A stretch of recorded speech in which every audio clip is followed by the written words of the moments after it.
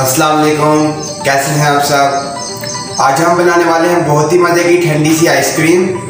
ये chocolate ice cream है और ये बहुत ही मज़े की बनेगी और इसके लिए हमें सिर्फ 3 इंग्रेडिएंट्स की ज़रूरत है। तो आइए देखते हैं ये कैसे बनती है। आइसक्रीम बनाने के लिए हमें जिन इंग्रेडिएंट्स की ज़रूरत है, व्हिप्ड क्रीम मैंने 2 कप ली है भर के, ये आपको बाज़ार से इजीली मिल जाती है। 1.5 कप मैंने चीनी ली है और ये 200 ग्राम है। और चॉकलेट सिरप ये मैं आपको बनाना अच्छे से सिखा चुका हूँ कपकेक्स वाली रेसिपी में, उसका लिंक मैं डिस्क्रिप्शन बॉक्स में दे दूँगा, आप चेक कर लीजिएगा। अब हम ये व्हिप्ड क्रीम को बाउल में डालेंगे और इसे बीट करना शुरू करेंगे।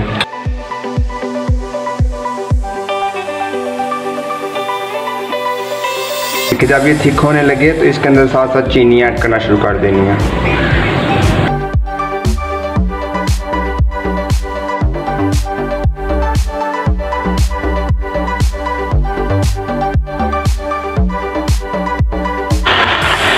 जी तो हमने इसको 5 मिनट मुसलसल बीट किया। अब हम इसके अंदर चॉकलेट सिरप डालेंगे।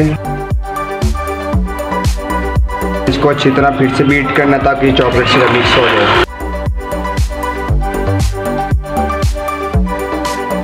जो हमने क्रीम को व्हिप किया है, इसके अंदर चॉकलेट सिरप ऐड की, मिक्सचर हमारा रेडी है। इसको अब हम बाउल में डालेंगे, कोई भी डिश लेंगे उसके अंदर डालेंगे। जी तो अब हमने इस मिक्सचर को 24 आवर्स के लिए फ्रीज़र में फ्रीज़ करने के लिए रख देना और उसके बाद ये 24 आवर्स के बाद हमारी आइसक्रीम बिल्कुल रेडी हो जाएगी।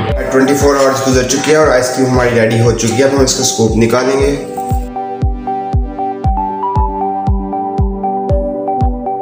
हम इसके ऊपर चॉकलेट सिरप लगाएंगे।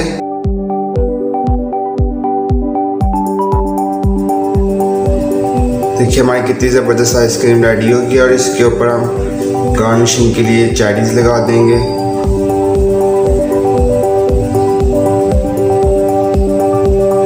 और ये हमारी ज़बरदस्त सी आइसक्रीम बिल्कुल रेडी हो चुकी है। जी तो ये देखें बिल्कुल रेडी हो चुकी है और ये बहुत ही मज़े की बनेगी। देखें कितनी ज़बरदस्त बनी है, आप इसे ज़रूर ट्राई करिएगा, ये बहुत ही मज़े की बनेगी।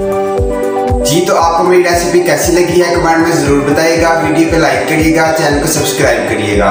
मिलते हैं नेक्स्ट वीडियो में एक बहुत ही अच्छी रेसिपी के साथ। तब तक के लिए मुझे दीजिए इजाज़त। अपना बहुत सारा ख्याल रखिएगा। अल्लाह हाफिज़।